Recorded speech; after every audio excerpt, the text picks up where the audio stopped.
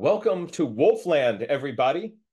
We're going to be getting some ideas and sketching and drawing wolves today. It's going to be a lot of fun, and we'd like to welcome everybody to our Nature Journal workshop. Um, Today, we have an amazing guest. Um, Valerie Bayer is an inspiring nature journaler and also, I would say, community organizer. Um, and uh, there's has developed a really successful and popular nature journaling program in Montana, developed a community around that. And also, Valerie has stepped up. Anybody anywhere who's starting a nature journal club near them, um, if through the Wild Wonder Foundation, if you Valerie is there to help um, to help everybody who's starting trying to do that to kind of figure out some practices that seems to work really well for lots of people. And so thank you very much for doing that. Thank you for being here. By the way, if you want to start a nature journaling program near you, then Valerie's definitely the person to talk to. Um, so Valerie, brought you on because you are leading a wonderful expedition in Montana to Yellowstone, and um, every year you also host these wonderful Montana nature journaling gatherings. I was wondering if you'd sort of tell people a little bit about what's going on with that, and if they wanted to get involved, how they might be able to do so. Okay, well, thank you, Jack. Um, yeah, we're really excited. Northern Rockies Nature Journaling is hosting this event at Yellowstone. We're calling it the Yellowstone Rendezvous, and it's really exciting. We'll be arriving on June 19th, and we'll be taking different field trips into different areas of the park. You can select your own field trip, by the way, and just really get immersed in what the park has to offer. And then we'll be lodging at the Yellowstone Forever campus, which is gorgeous. And then on Saturday, we're going to get up very, very early in the morning, load up the buses, and we're going to head to the very gorgeous Lamar Valley, the famous Lamar Valley. And we're getting up early because we're going in search of grizzly bears and wolves. And I can't wait for the whole time, the whole weekend. It's great fun, and we're going to be sharing so many beautiful things and so much great nature, and we'll just take in everything the park brings to us. So we're very excited about that. um, the best way to really get on board with that or anything else we're doing is to go through Northern Rockies Nature Journaling.org. Avea put the link in the chat. We're not ready to share the details yet, but we are working on 2025 annual event. And then there's a lot of things we do throughout the year, um, locally, and so on and so forth. But the best thing to do is to get onto the website and let us know that you want our newsletter. It's not Montana centric. Some of it is, but we try to make it meaningful and interesting to everybody. Um, our newsletter. So anyway, the event to Yellowstone right now is full. However, we are accepting people for a wait list, and you know things happen.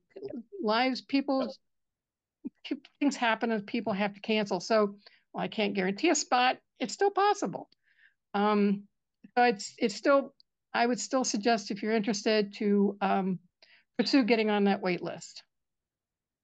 Ben Jack, I want to thank you because today is about getting us ready for the Lamar Valley and the wolves we're gonna see. I'm being positive, the Yeah, wolves we're going to see. Um, so thank you for supporting us by helping us prepare for this event. absolutely. Yeah. So yeah, if you guys are getting up in the early in the morning, you've earned this workshop. Um, and the Lamar Valley, it is every time I've been there, it's like you're dropped into the middle of a nature documentary. Last Mhm. time I was there, you know, the the wolf pack seems to be feeding on an elk carcass beside the river. But what is this emerging from the forest?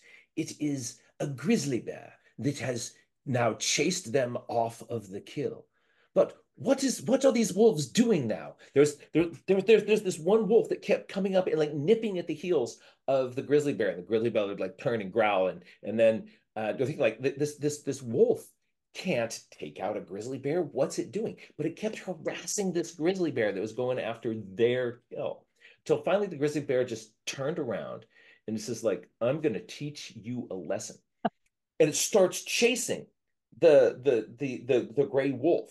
So grizzly bear, gray wolf. And I watched in amazement as this grizzly bear was actually gaining on the wolf. I'm thinking, how is a grizzly bear running faster than a gray wolf? And chased it way across the valley, getting closer and closer and closer and closer.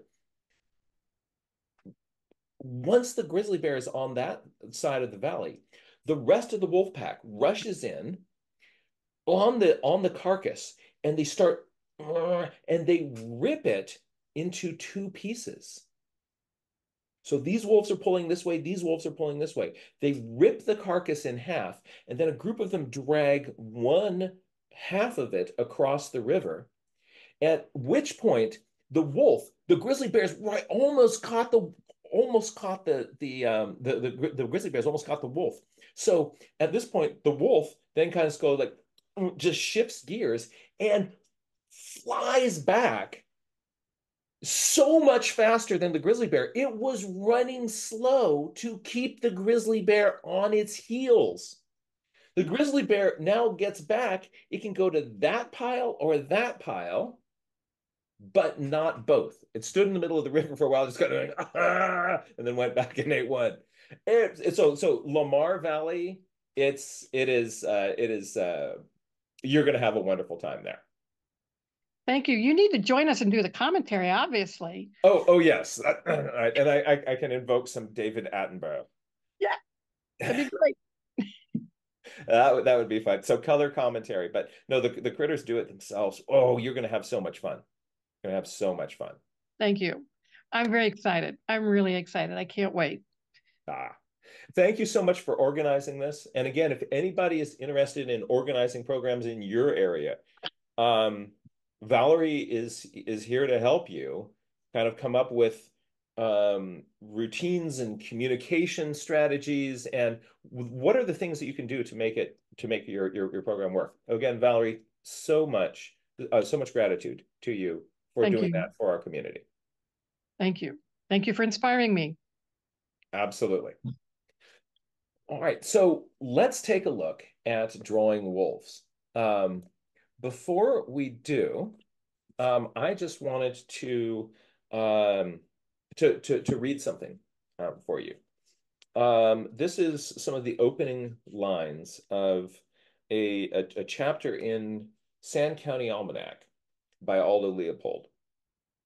This book is um, profoundly changed the way that people think about wildness in nature. Had as big impacts as Silent Spring had on pesticide policy.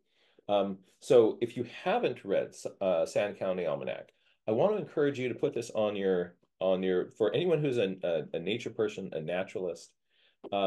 This is you're going to really enjoy this.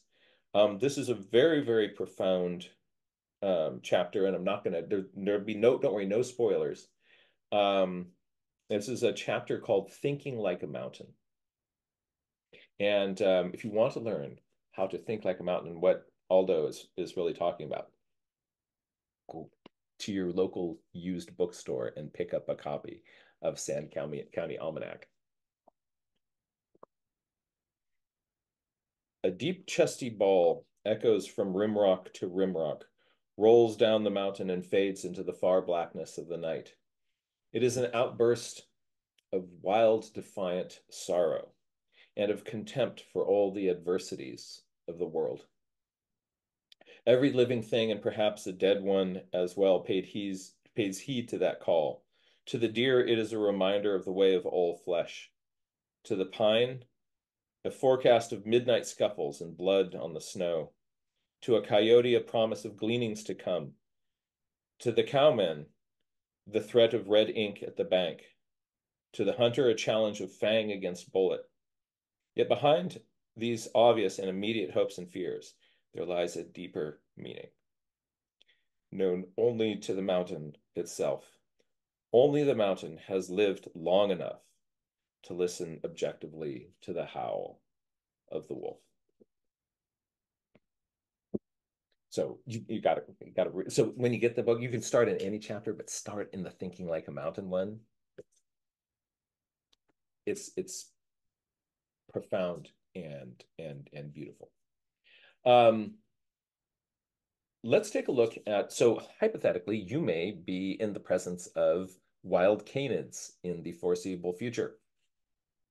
And let's take a look at how to draw those. What we're going to do is we're going to think a little bit about wolf anatomy, then wolf shape, and then we're going to put over that shape some over that shape, we're going to put patterns, fur patterns on the wolf. So what we're doing is we're starting kind of inside, get that anatomy down.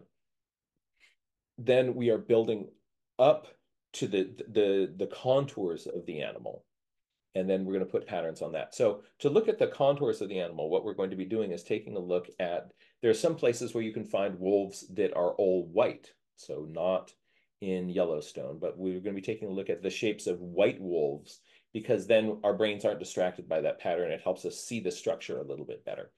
And then we'll look at ones with patterns on the back. And I think you're going to find this useful for drawing if your pet dog or a coyote that you see running across the field, should you happen to go um, to a place where you can see wolves, then game on. So, whoops, you weren't supposed to be that slide. Hold on a second. I need to go. Um, I am going to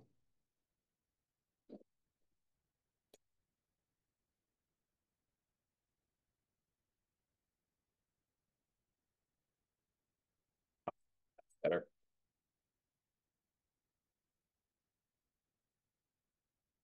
One moment. I am going to now go back to the Zoom meeting. And here we go.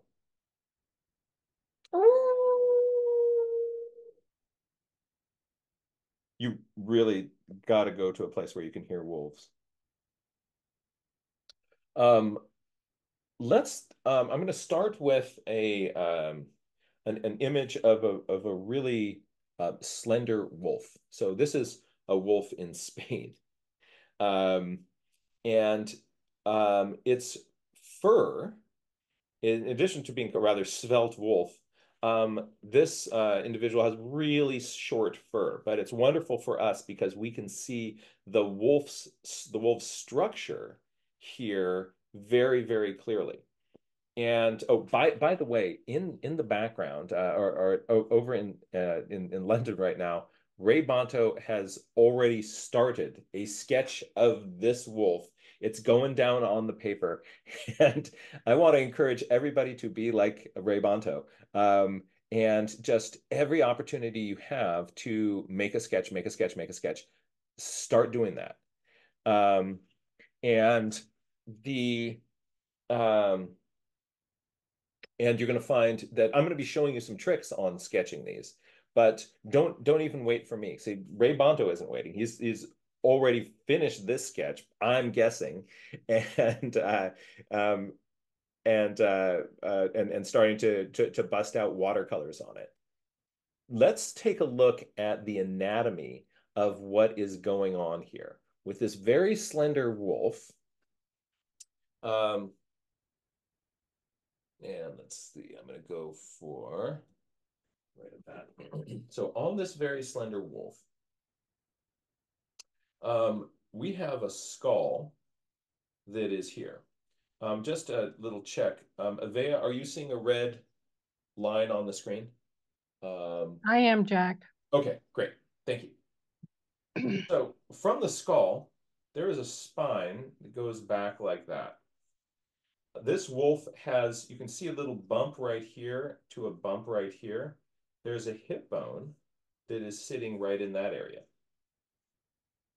And then there is a shoulder blade that is right up in here.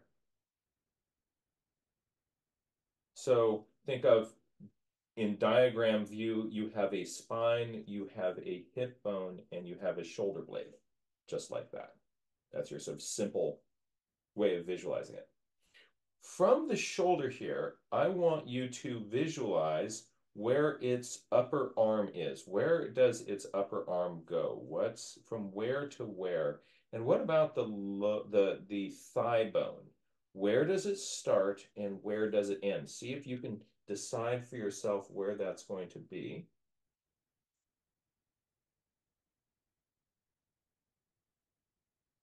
And in diagram form, thigh bones usually come forward. So let's use a different color. Um, Thigh bones come forward. And in diagram form, from the shoulder blade, upper arms usually come back like that. Well, what about on this? Well, from somewhere up in here, this animal has a thigh bone that is coming right here to here, and then there's a little kneecap right in the spot. If you look right here, there's kind of a double bump. See how all right, actually, I will erase this. Take a look there at the contour of it. You see the double bump there? The top one is your kneecap. So there's your upper leg bone. What about the forearm? All right, this is the bone that is called the humerus. It's going to go from here to right there.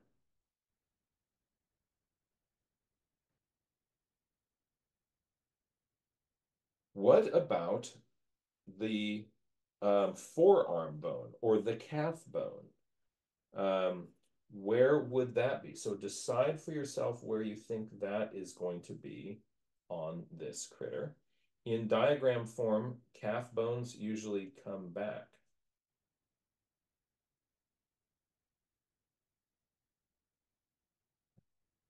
And forearm bones usually come down.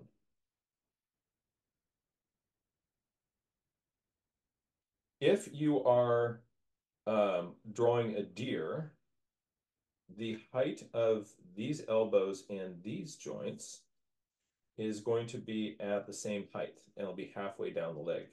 But in canids and also in cats, that's not the case.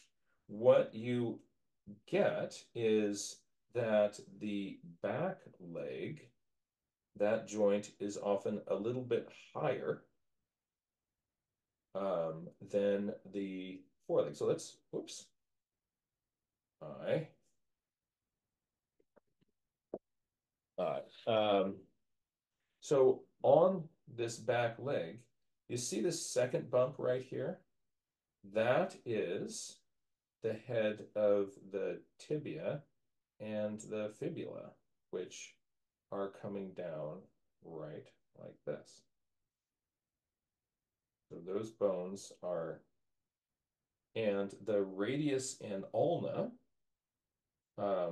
we've got bones that are coming from here all the way down to here with another one, ulna, right there on the back. So two bones. Actually, I'll use a slightly different color for this.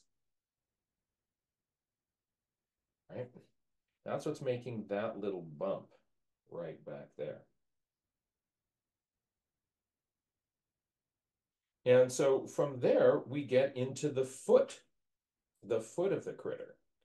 And um, so in diagram form, the foot comes forward. And in diagram form here, the foot being is either going to come down or sometimes slightly forward. I'm going to draw this one in slightly forward.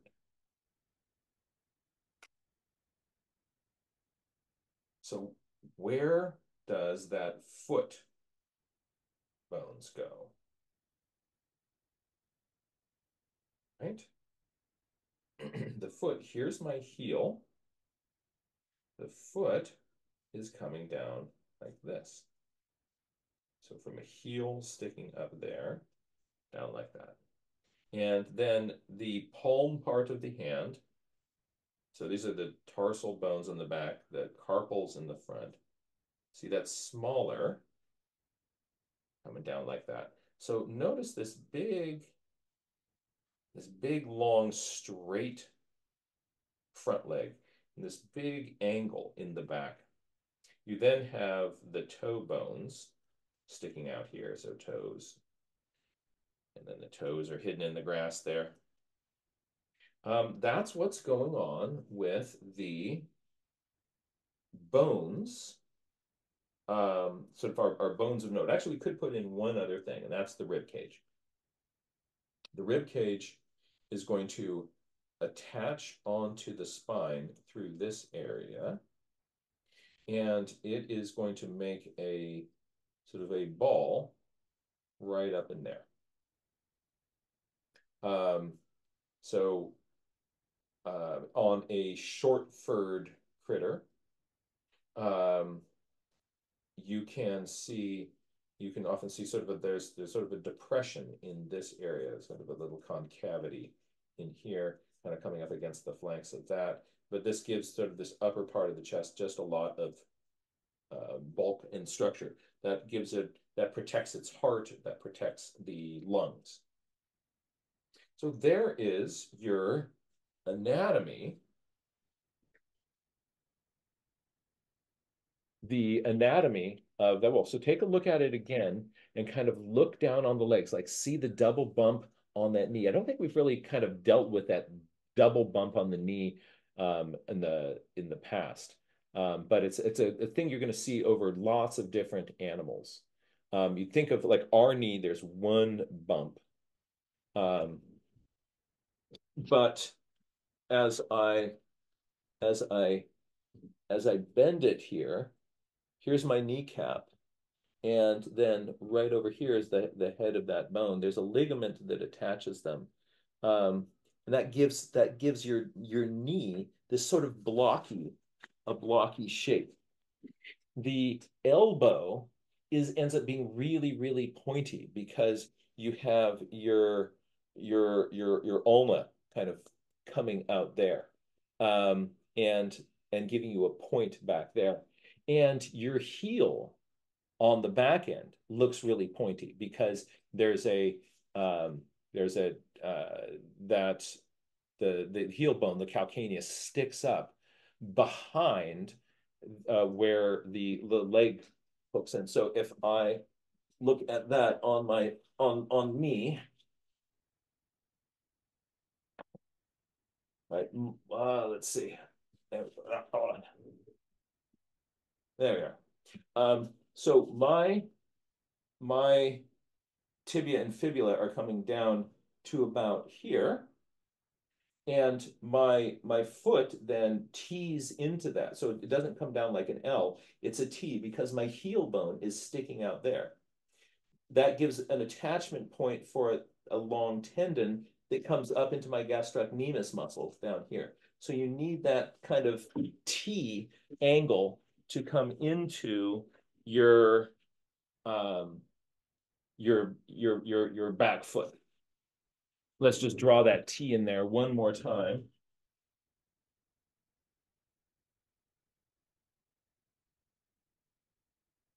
See the T? Right, there's that little bit sticking up. Similarly, I'm coming in here and we're teeing into that there. So that gives you sort of the shape of those angles. If this feels, if this is the if you've been exposed to this before, your brain's going, okay, I've learned a new things. There's now this double bump. If this is your first time getting exposed to it, this will feel kind of overwhelming, and you'll say that, well, there's just too much for me to kind of remember about this. If this feels a little bit overwhelming, then here is the simple way to to think about it. What you want to do is think of, here's my body, my back limb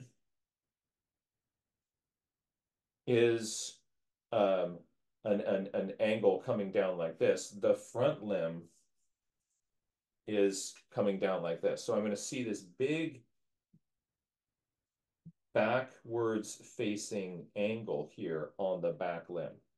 On a really short furred critter, this knee here also kind of sticks down. So I'm going to have here's my, think of my calf, my thigh, my calf, and then my foot. It's walking on its toes. Up here, this is my shoulder muscles, my upper arm muscles, and then my skinny going to skinnier. So the simplified critter, I'm going to come down a little stub of my leg comes down. We're then going to have this backwards angle. In the front, I'm going to have a big muscly mass up here. I'm going to come down a long column and then have my little toesies on the ground. So that allows me to kind of have a simpler way of thinking about the muscles and the anatomy. So that, with that in our head, look at this. Now, can you on this wolf um, make figure out sort of like where's its hip, where's its knee, where's its heel, where's its shoulder, where's its elbow, where is its wrist? Ooh, right?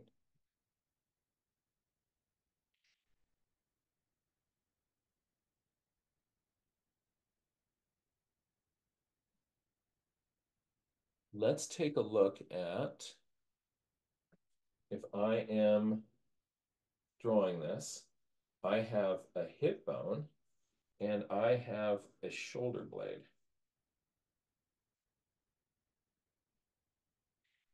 I have a thigh bone and I have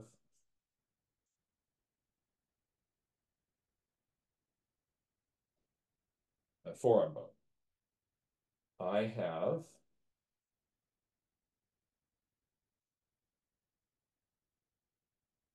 a um, my this is my tibia and fibula, my calf bone. I have from my elbow doing this from here, short and toes. Remember, this is longer than this.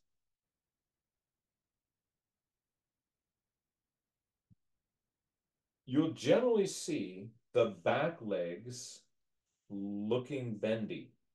Back legs bend. Front legs, when you look at them, they often feel like pillars, very, very straight. The unweighted front leg, when you lift it up, sometimes the paw will droop down. But when there's weight on it, front legs like to be straight pillars. Back legs like to have this really prominent bend in them.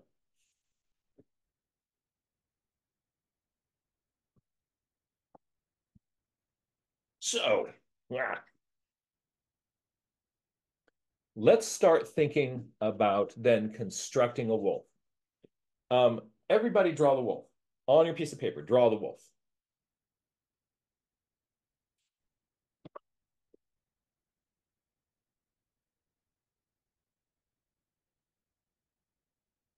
Give me a little moment over here. I'm going to draw it too. I'm intentionally not showing you what I'm doing as I'm doing it because I want you just to be drawing the wolf. I will show you kind of my an approach to doing this in just a moment.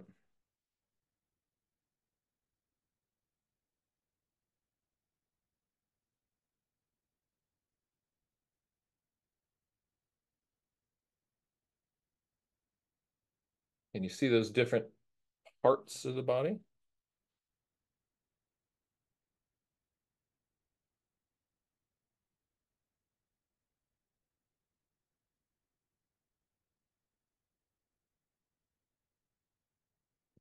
So, not very pretty picture, but let me show you what I drew. I got that. Essentially I've got a box of a body. This is kind of angular, but this is sort of an initial sketch to kind of help me sort of block in the shapes of this. What I'd like to do is show you how I went about doing this. Um, so let's take a look at both of these at the same time. What I usually do is I start by thinking about the shape of the air behind the back of the wolf here, right? So my first lines are would be something like this. So if I'm doing that real time down here, I'm thinking to myself, my wolf angle comes down and then it goes flat, and then I've got little wolf booty. Then I like to think of, let's get sort of the mass of this body. So I'm looking at how deep is the body here? And roughly I've got belly height coming in there. So if from there, what I'll often do is just sort of draw kind of a bean or a box. In this case, I really kind of drew a box. So I'll draw a bean or a box. And what I'm trying to do is kind of not make this into a hot dog, not make it into a big blocky thing. I want to say, if this body part is this long, my chest is going to be roughly somewhere down here. This one is pretty heavy bodied. Then let's put in the head. Now, here's the tricky thing about the head. It's really easy to make your head way too long, the neck way too long, and kind of make it into a giraffe. Look at this. This is surprising. Here's a little, this is weird. Um, so if I draw a line right here along the back of this wolf, look at that. The head is just a little bit above that. Huh. So I don't want to get way too up high. I'm going to think somewhere in here. My head is kind of coming in here, and um, and I'm going to put a little muzzly thing sticking down off of that. All right, there's just a little placeholder for that. Now, look at the negative space, this shape of the air right down here below the throat. Um,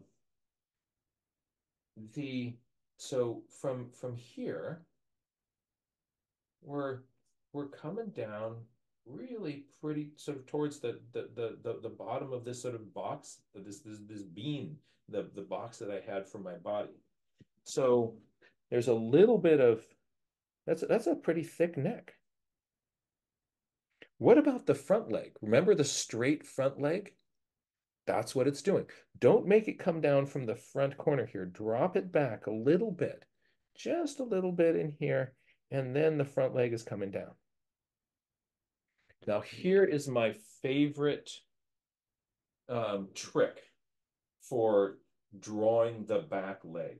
Once I've got this, what I used to do is I would then draw in my back leg. Okay, no problem. But then I'd often find that the front leg and the back leg were too close to each other. So instead, look at the negative shape here. Look at this negative shape. That's what I want to get. I'm going to take this negative shape and then attach it on the back of my wolf, back of this leg. So I'm going to come from here. I'm going to come up. It's going to come down slightly up. It then comes whoa, way back here and then down straight. And once I've got that, it's easier then to put the rest of the meat on the front of it. So I've got kind of a big section up here. The leg goes from big to medium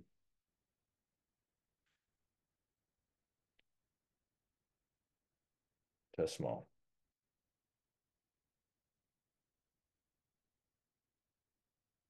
And this one's just got its tail really drooped down. For my ears, the ears are attaching in this zone up here. I'm just going to continue this direct line up, and there's a little wolf ear. From the nose, the eye, the tip of the ear, they're often sort of lined up here along the front of the face. If you give this a really skinny face, it'll feel like a fox. If you give it a deeper face, it starts to feel wolfy. A little bit over the forehead.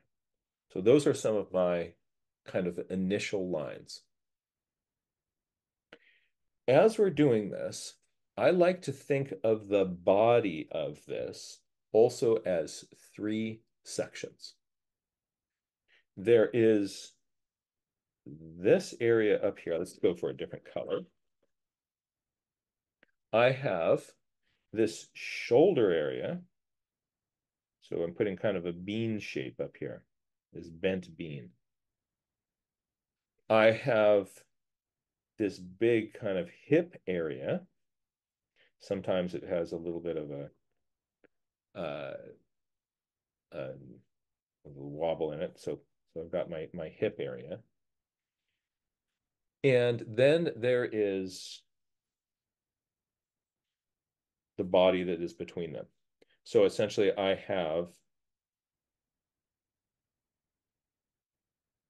a chunk of body, and then I'm going to have a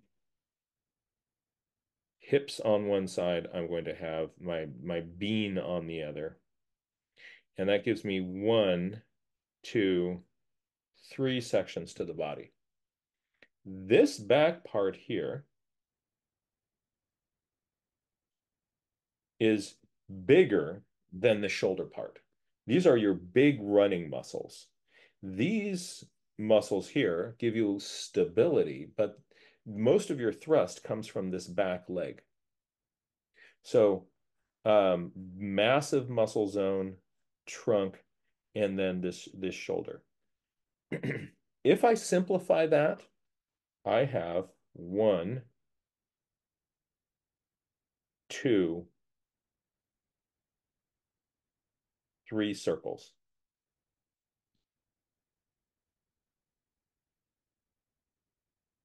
You want to start thinking of the body as these 1, 2, 3 sections.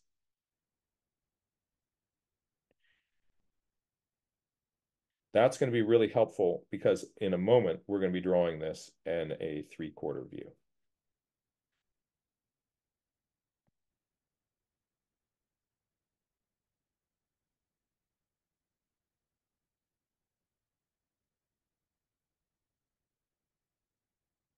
And that moment is now. Welcome to the 3/4 view of the wolf. Let's first notice what the legs are doing. Because we're at a 3/4 view, the legs are, first of all, looking much straighter, especially the front legs, really, really, really, really straight, right? The front legs are really straight because that's what they were doing before. But notice how much straighter the back legs also are. What's going on with that is if I have let's say I have a bent leg and I turn that towards you, look at that. It's straight. The more I turn it to the side, the more I see those angles. So when I'm drawing things at a 3/4 view, even if there is a backwards angle like that, it starts to straighten out. If it's all pointing all the way towards me, ooh, you really don't see that angle. So the back legs are getting straighter. The front legs were straight already. Let's look at what is going on with the body. I have my circle number one from this shoulder to this shoulder, up and around over there. I'm tucking behind that my belly, and I'm tucking behind that the hips. So I have one circle, two circles, three circles. My legs are coming down straight from the front. This back leg is looking really straight. This one here, I can see a little bit of a bend in it. Hmm. Hmm.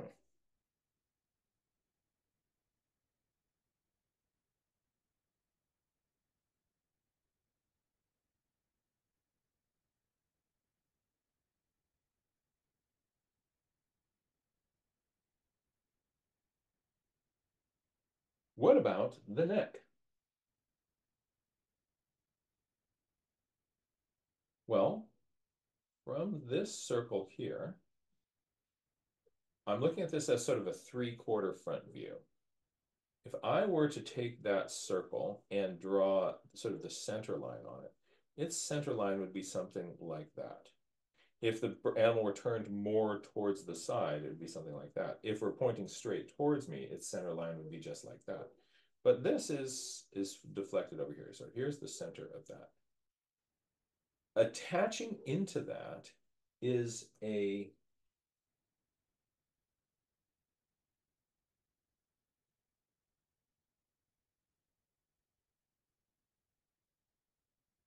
cone.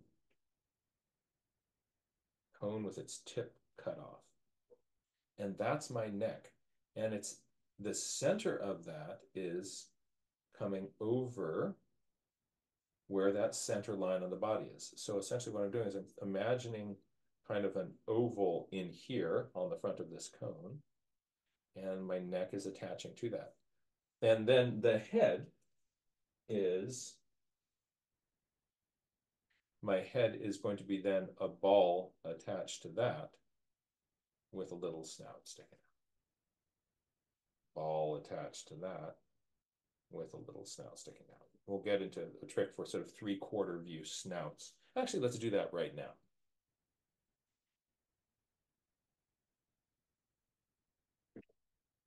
If this is my head,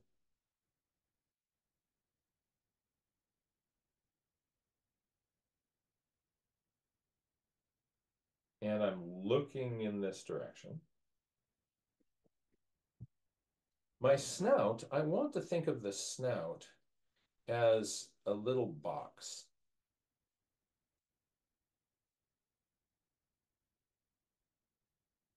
And I'm going to make it a little bit bigger on this back side, a little bit smaller in the front.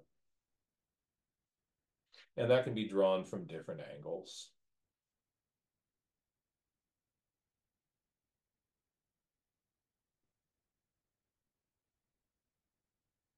Um, so there's a variety of little snout boxes. And what I'm going to do is I'm going to take one of these and I'm going to attach it onto here. I'm imagining coming down this center line of the face, and my nose, if it's going to start in here, I'm going to cross it over like a T. I'll change colors here just to make this a little bit more clear.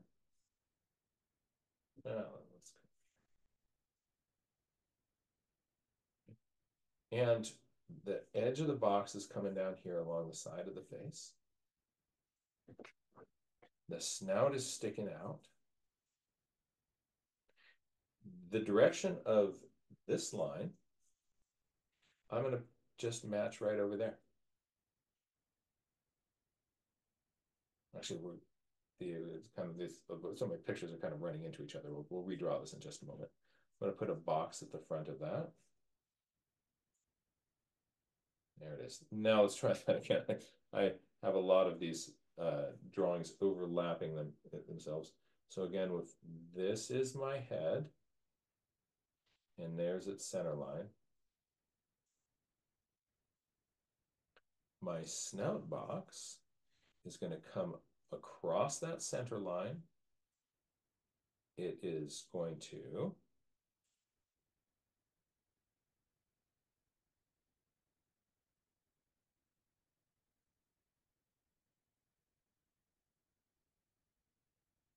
back here, this corner.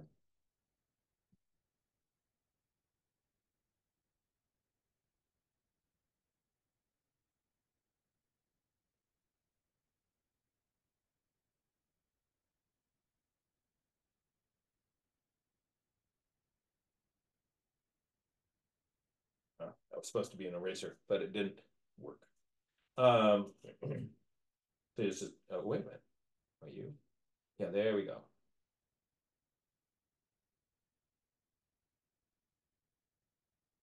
Some of these little bits in here. There we are. Oh, look at that. Oh, look at you. Look at you with all your snout sticking out there.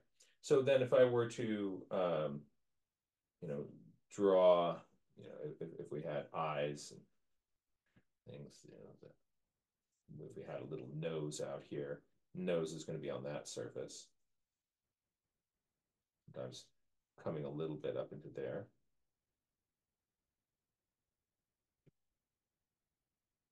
But you can see how that then gives you a head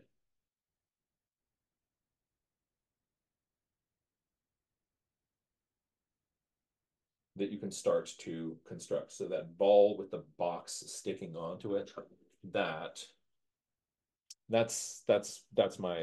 my approach for making a 3/4 view head, or at least framing that in. Let's take a look at another little wolfy view here. Can you see, take a look at the, can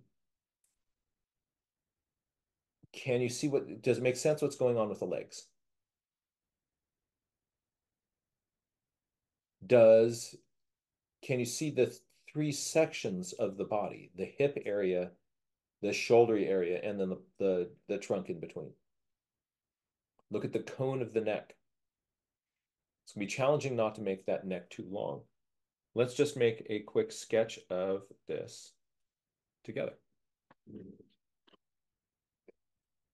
So what I'm going to do here is I'm going to start the same way. Here's sort of a line along the back of this. And I'm going to, and roughly, I'm going to have a body that's about like that. In this case, I'm sort of even drawing out into that kind of head area. Everything's sort of lined up. Got a big snoshage of a body. There's an area in here that is hips. There's an area in here that is body. There's an area in here that is shoulders. And then they've got a little head sticking out. I have, I'm going to put in a little ball of a head.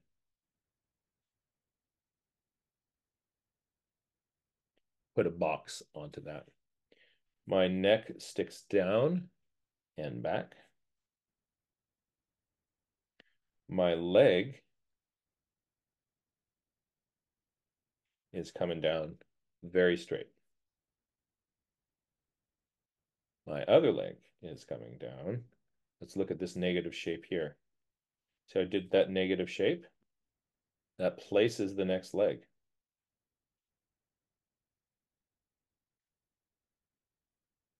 Now let's take a look at this next negative shape in here.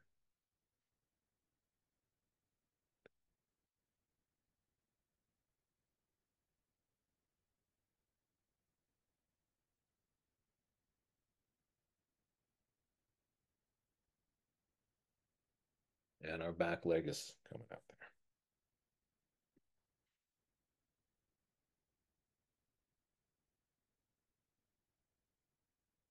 If you find that your legs are too long, it's always a good idea to look at where's your belly, how far down is the ground, and then you can, because I should have had more space between these legs.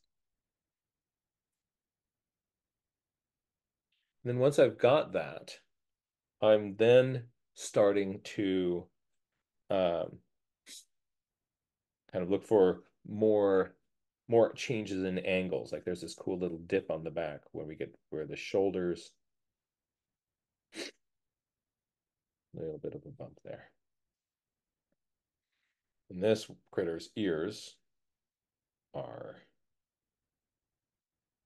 not coming forward, they're sort of laid back on the head.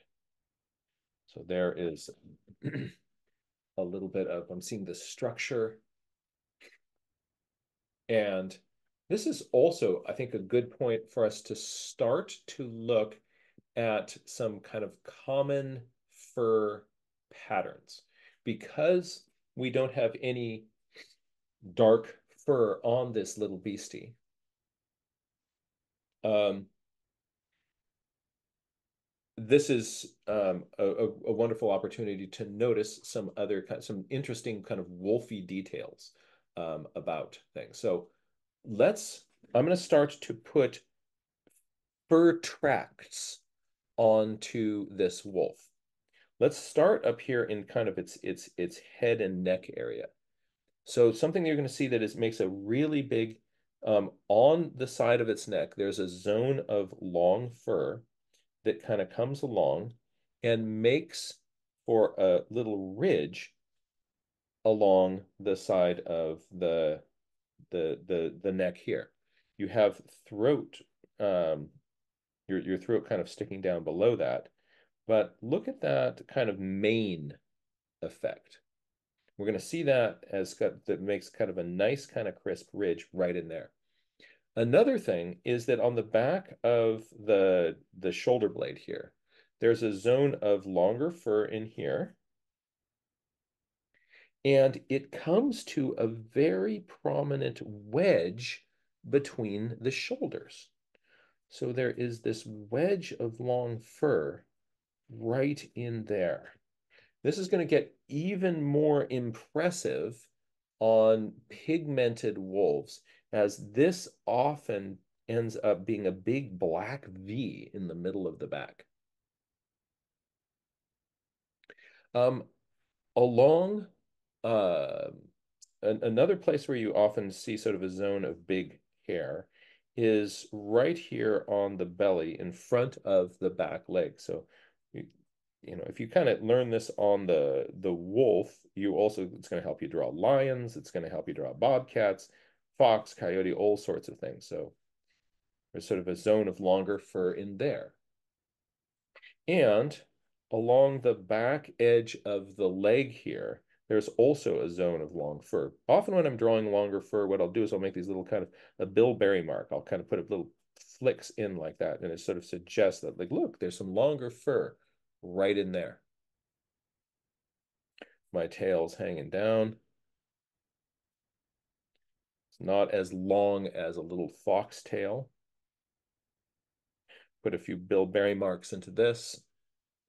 Bilberry marks after William D. Barry, my favorite illustrator, who's got amazing. I saw it on Avea's shelf right behind her. There was a book by Bill Barry, William D. Barry. So those are a few little features. Another thing to pay attention to, if you look, let me use the screen drawing again here. If you look right in, you look right in, um,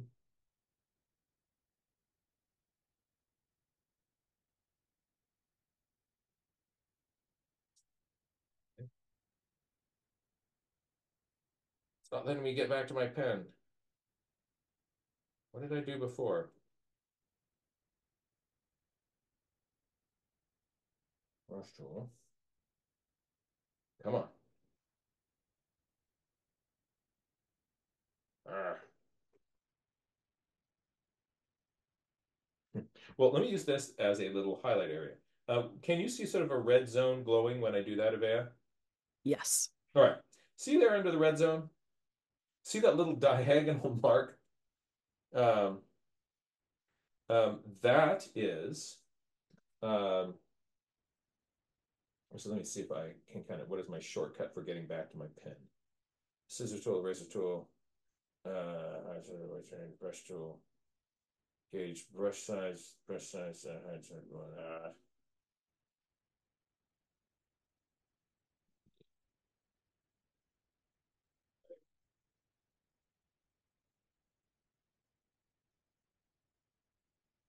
need to figure out how to use my brush a little bit better. Is there one that said change tool on there? Or did I missee that? Oh, let me see. Yeah, it's right there beneath show hide toolbar. Does that say change tool or is it just me? It's right beneath that Change line. tool. Oh yeah, let's try that. So that's if I hit the tab.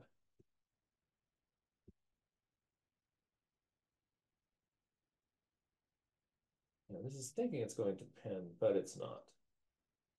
Um, About that. anyway, I'll just use this as a little indicator, and then we'll. But can you see a little purple dot on the screen? Oh, Yes, we can see the they purple did dot. change the. Look at that. What's going on? And now it's. Whoa, we're in a whole other zone. I don't know my tools very well.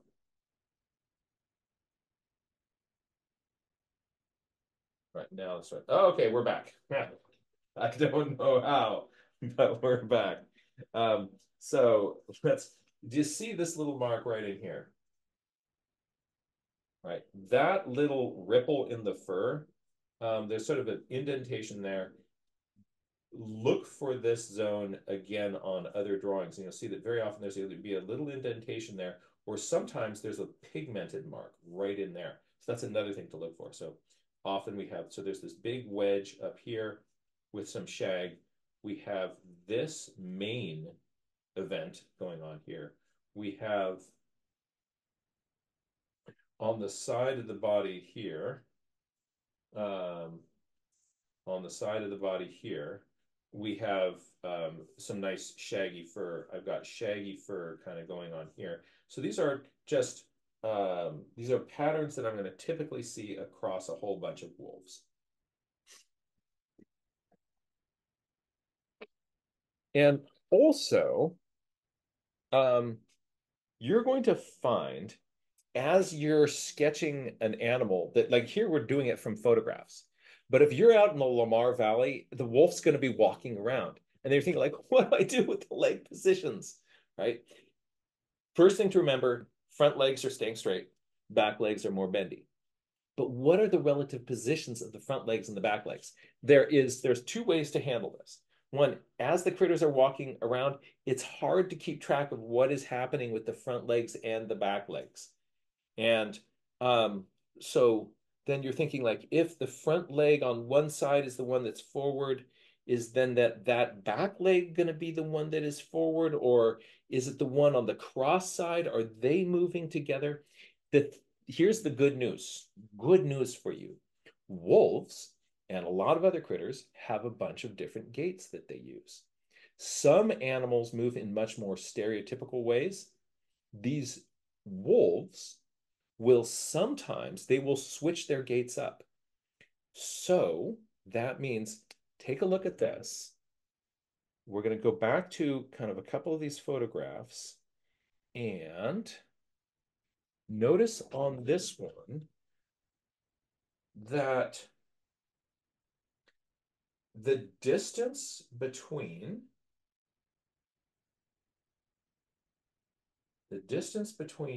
the front leg and the back leg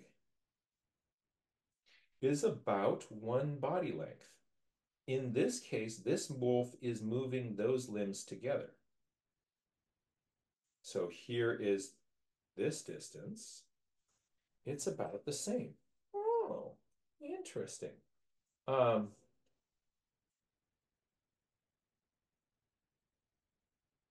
but with a different gait pattern,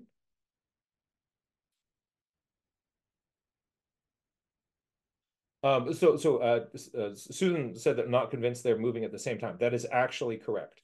But there'll be a pose. Um, so where you are going to see them sort of spread out like that.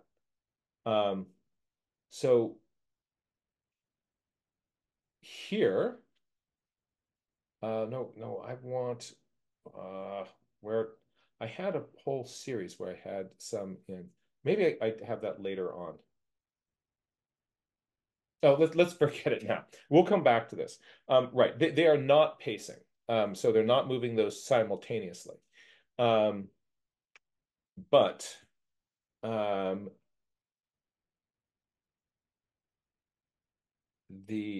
this is going to be a useful one for us for now. Let's take a look at what to do when the wolf um, wait, hold on a second. I have lost where's my screen? Where's my Zoom screen? There we go. All right. What do you do when the wolf turns at a three-quarter view pose? Here's my hips, and the hips have a center line there. Here's my trunk, and here are my shoulders, right? So it's those three circles. I'm going to select a different color for the center line. The tail is going to emerge from that and hang down. Also, look for there's often a spot right in here. On this white wolf, not very prominent, but there often is a kind of black spot there in the tail. Kind of cool. The front legs coming down straight, and then we have our those final little hand parts. The back legs, I see a little bit of a bend. And then in this one, I see a little bit less of a bend. Right, but still, those are bendy. Let's get rid of this. And what we're going to do is together, let's draw this wolf in a three-quarter view pose.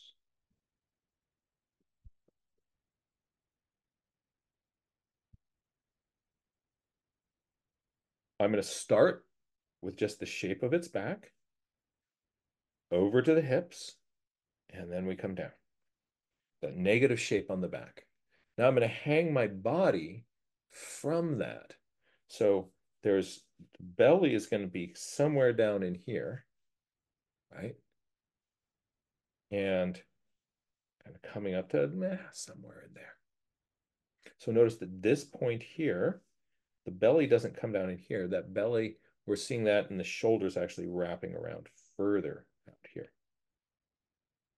My head, take a look at that. The bottom of the jaw is right there on that back line. So my head is going to be a ball in here, and my snout is sticking out. I'm coming down and back. A little bit of a forehead here. My ears are coming forward. I give mine a little bit too much of a forehead there. Now, what about these legs? The body here, I'm going to draw in my first ball, my second ball, and then my third is in there.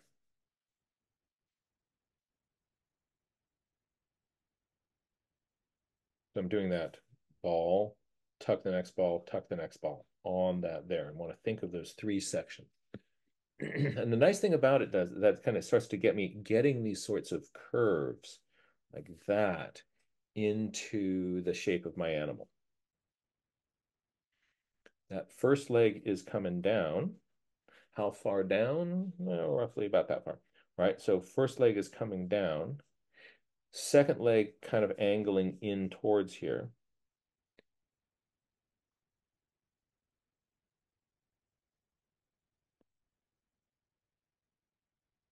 You'll notice this is a subtle thing, but this is cool, that in this front leg, I'm going to switch colors here. If I draw this front leg here with a little bit more definition, we're coming down and we're seeing then a little angle as we come off into the toes. On the back leg, I see that coming down and it stays straight. Why is it that I'm seeing more of an angle here than on this back one? This is, by the way, this is an advanced, very kind of esoteric thing. Why is it that on that back leg, there's slightly different, well, those legs are in slightly different positions, but what's going on here? They seem to be just side by side. So, over here, hold on a second.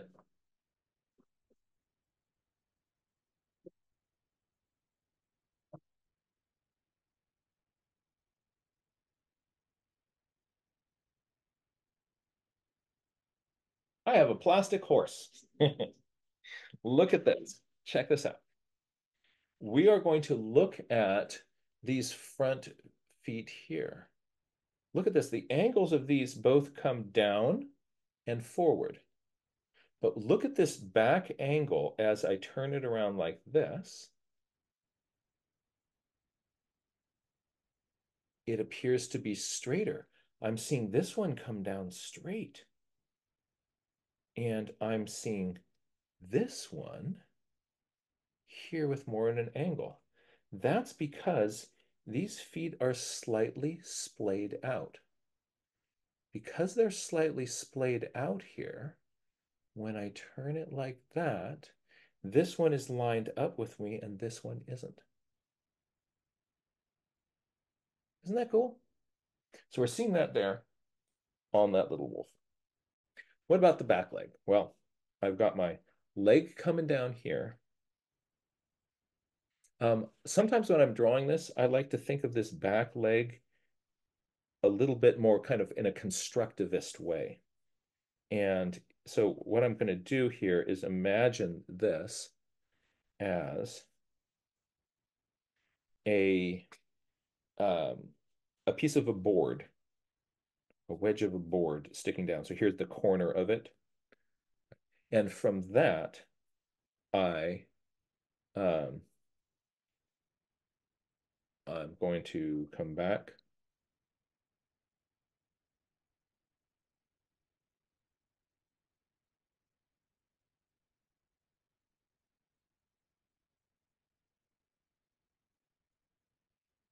This other leg is going to be here, mostly obscured by the tail.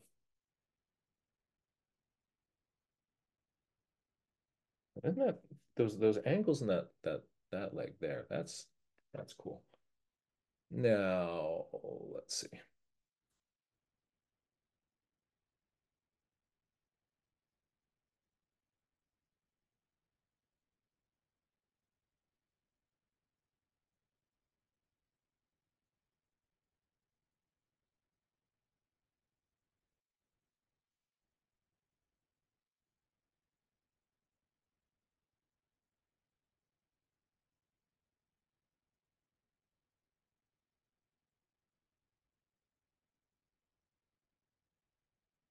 I think I made my neck a little bit too short.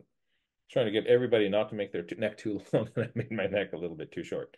So yeah, look at that. Sort of imagine sort of where that neck should be, and then like, oh, yeah, little neck. Um, so rather than just kind of going, I'm going to go with it, um, I always think it's a good idea to kind of go back and feel free to give your critter just another head.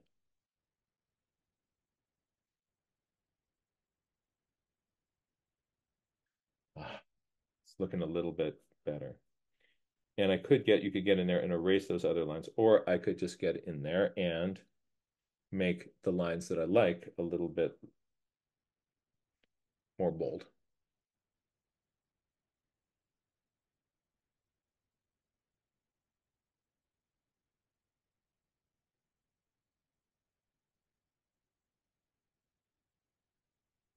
But those three circles really help you be able to get a view from the back.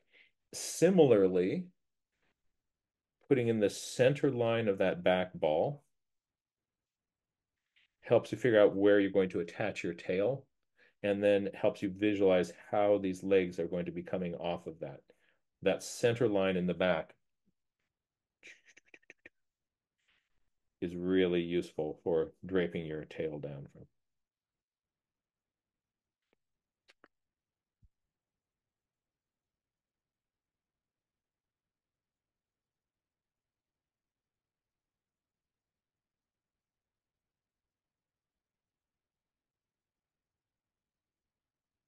Three-quarter view front. Let's everybody, without sort of waiting for instruction, everybody just jump into that and let's draw that, or at least our kind of guidelines of how we're going to block that in. Let's draw that as you'd see it from the front.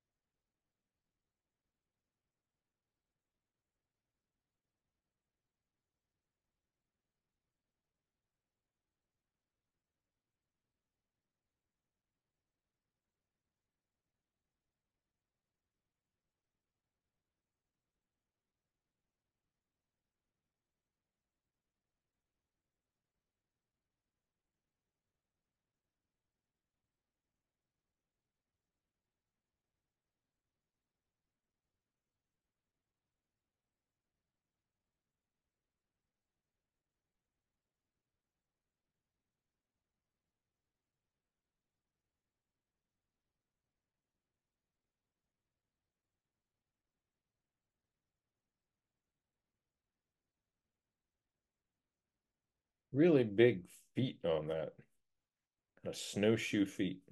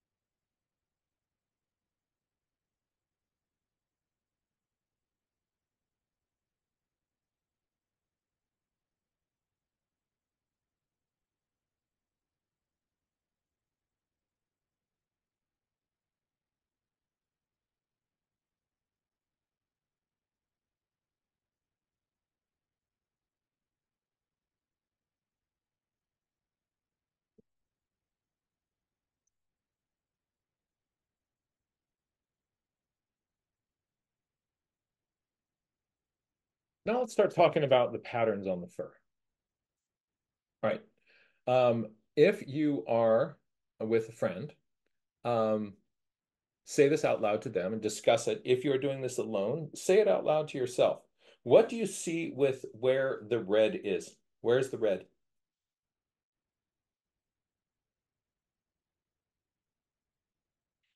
Where do you see prominent black marks? Really kind of bold black marks. Say it out loud. Say it out loud.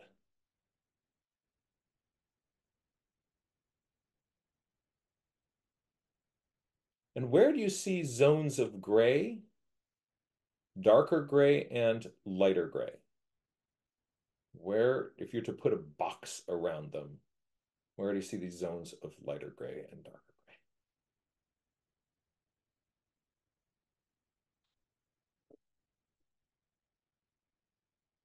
Something that is interesting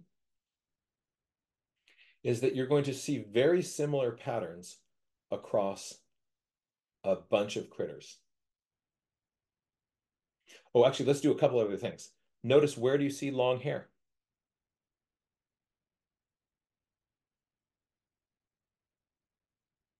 Hmm. Hmm. Let's compare that with what you see here. Where do you see red-brown?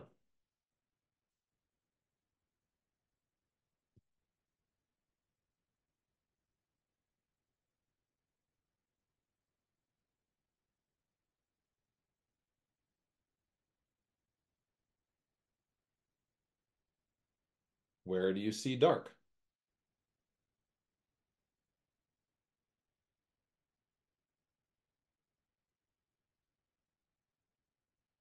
Where do you see brown? Where do you see your darker gray? Where do you see your black marks? What we're trying to do is to get our brain to look across these and generalize.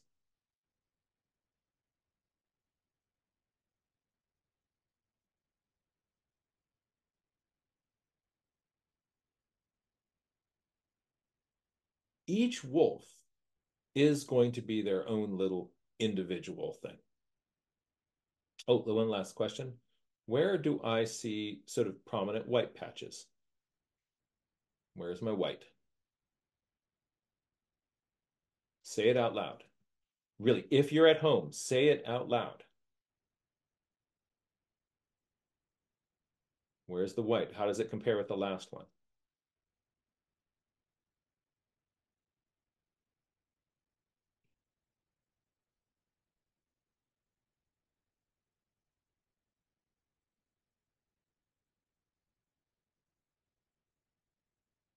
If I could generalize some things that I'm kind of picking up as I look at it. Um, Second.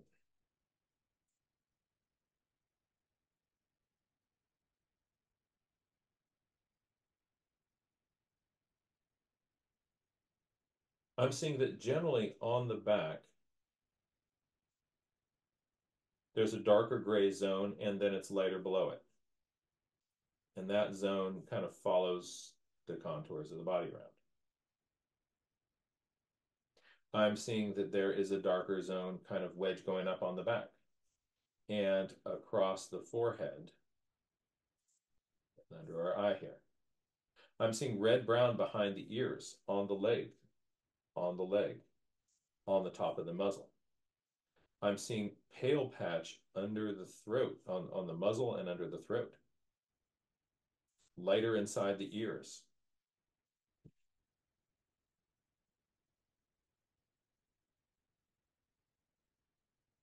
I'm seeing, as far as black marks,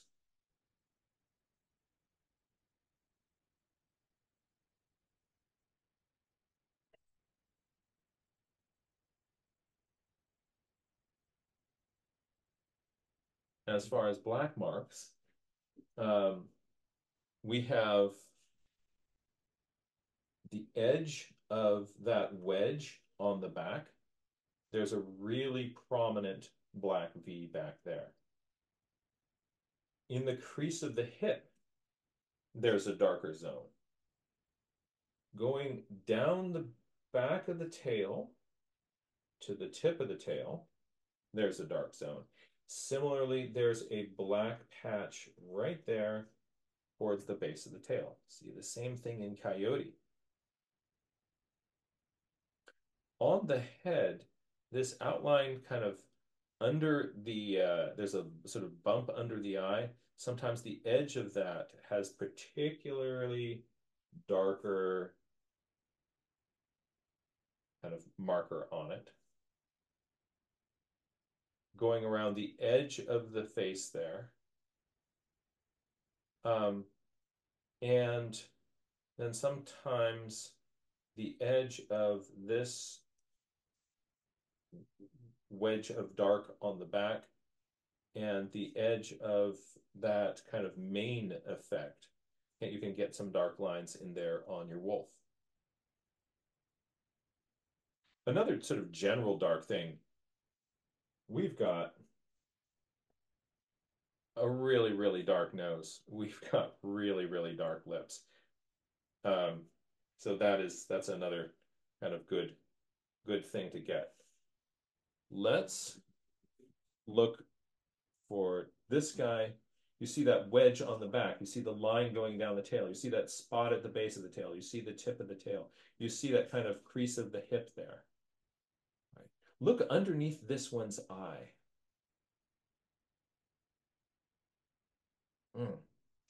That little wedge. And on our face,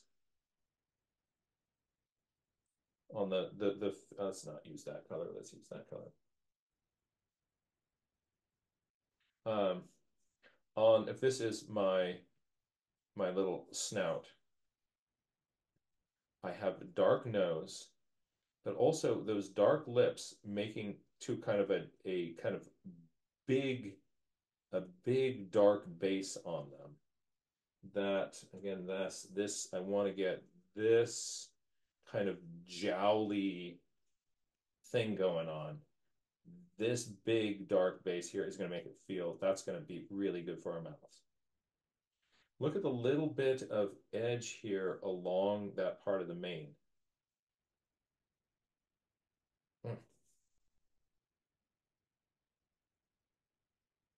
So we're seeing similar patterns across a bunch of these beasties. And once you know kind of what this sort of general tendency is going to be, when you're looking at another individual, it's going to be easier to pick out what is special and individual about that. Nice dark mark below that eye. Let's actually spend a little bit of time just sort of talking about the eye. We want to go right here. So if I have my eye here. Very often wolves have a lighter iris, and avoid the temptation to put the pupil in like that.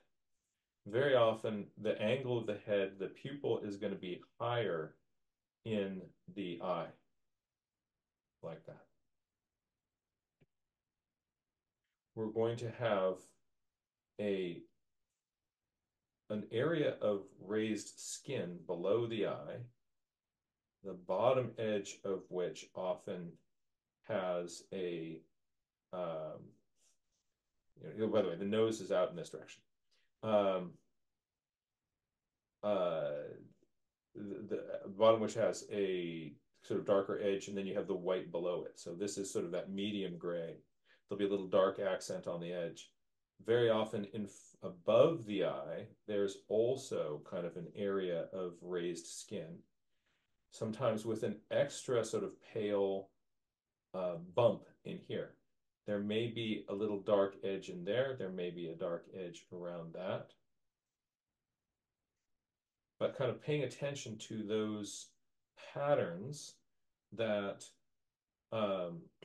those patterns of dark right around the eye will help you place those. You see that little pale spot above its eye?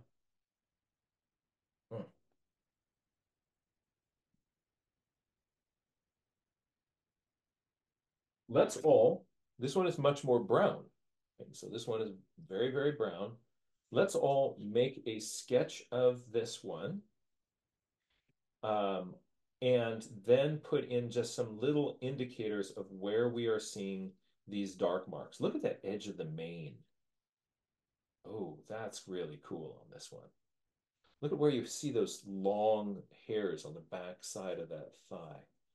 Right there on the that curve of the belly next to that back leg too. That's neat. So if we now have a more of a three-dimensional and kind of understanding what general patterns we're expecting to see, it's going to help us be able to draw that. I'm going to leave this up here, so we're not going to be copying what I'm doing. You've got the tools now for how are you going to handle that body shape. Where are you going to start?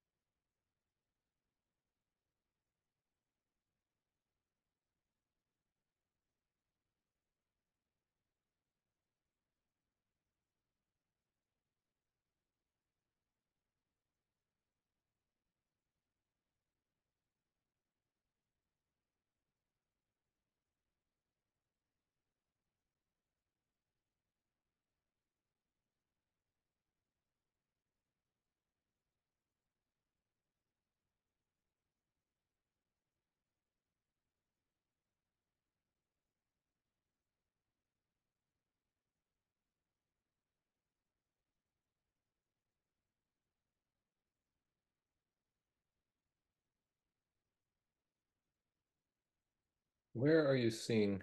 And this is going to be here. Let's keep this up here for maybe a minute more.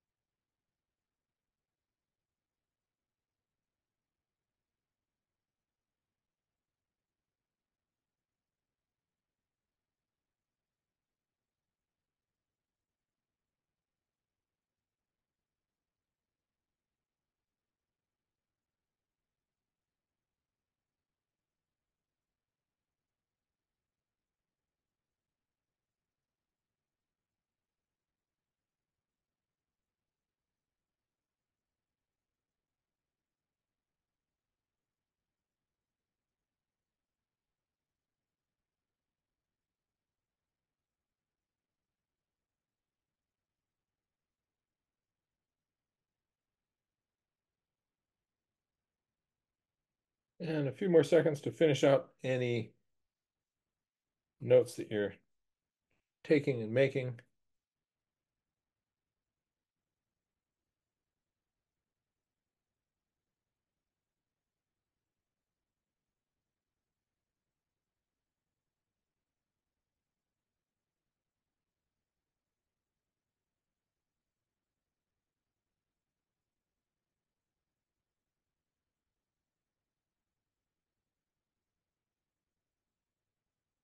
I'll notice now that we have an understanding of leg anatomy, Take a look at the leg anatomy. Does that make sense to you? Take a look at um, uh, the chunks of the body, the hips, the trunk, the shoulders. Take a look at where you see long hairs. Where do you see shorter hairs?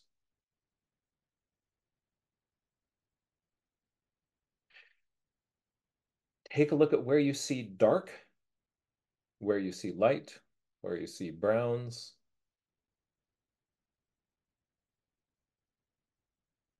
And my hope is that as you look at these wolves, they make just a little bit more sense, and that there are some general patterns that you see that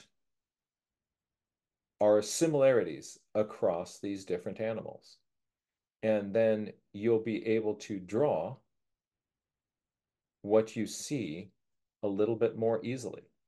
When you're out there in the field and the animals are moving around, it's more challenging when you've got a still static photograph in front of you. The wonderful thing about watching real animals with the real animals moving around is that you're watching real animals with real animals moving around. Um, for the Don't worry about having to make a perfect photographic picture of it. We're paying attention to what can we notice about wolves.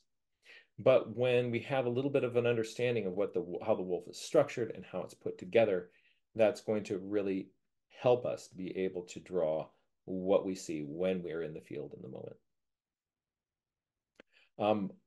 I am we're not going to be able to really hang out very much at the end of this class, but I just want to do a little check-in to find out if there are any initial questions and that or parts of this that are kind of giving people some trouble. Um, and then we'll be kind of wrapping up for the day. So I am going to,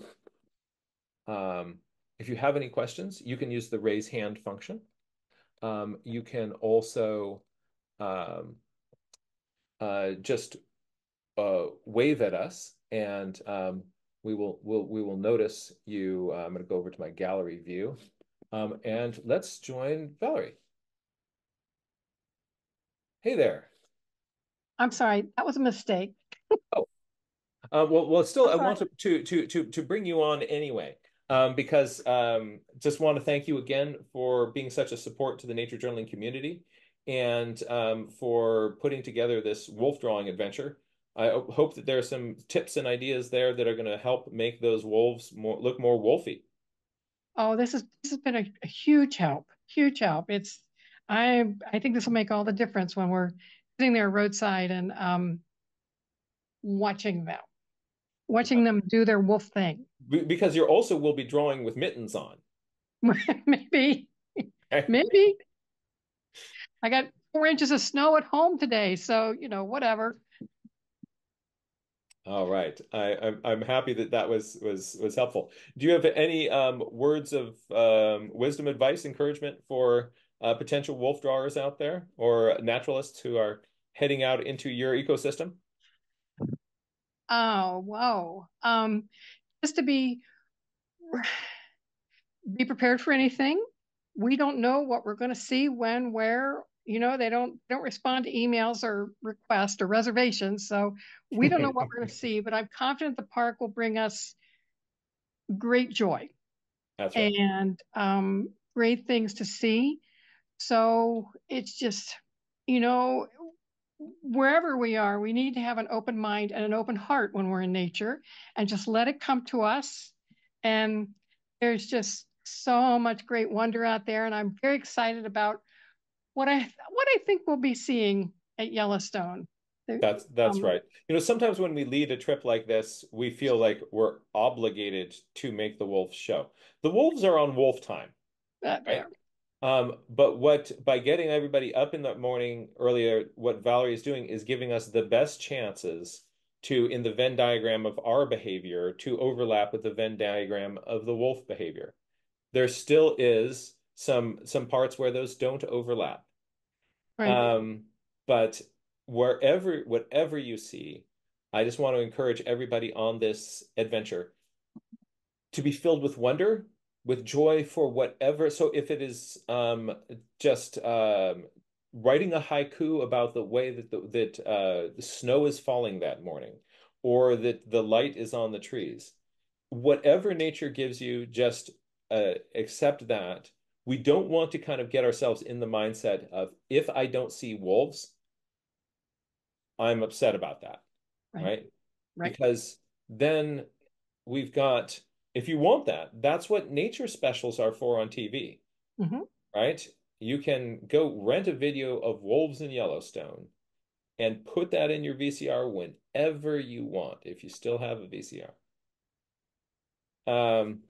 But yeah, the wonderful thing about real wolves is that they're real wolves and they're on wolf time. But again, Mm-hmm. Valerie's doing everything she can to get the Venn diagrams of your experiences to overlap. Whatever you get, just roll with that, be open to that, celebrate that you're out there together, find something really interesting and lean into that. Mm-hmm. Thank you so much, Jack. Thank you for doing this. Thank you for everything you do in the community. That's really inadequate to say that, but we all thank you, and we are all grateful for your work. And thank you for setting the tone for our visit to Yellowstone. To be open and excited and in awe. Absolutely. Before we wrap, I'm going to bring the mad botanist back on. Um, Evea, Um, thank you so much for um, for for being here, for helping support the community, and to help me with these workshops. I know when I always have, like, computer glitches. I'm drawing off the screen. You handle all of this for us and really help us help make these successful. So I know that when you've got my back, I'm covered. So asante sana. Thank you. I'm happy to be here with you. Dear friends, until we all meet again, stay curious, be filled with wonder. We somehow have the opportunity to be alive and to be present in this incredible planet. Let's be curious and investigate with an open mind and wonder. And I look forward to being with you all again. Thank you. Thank you. Take care.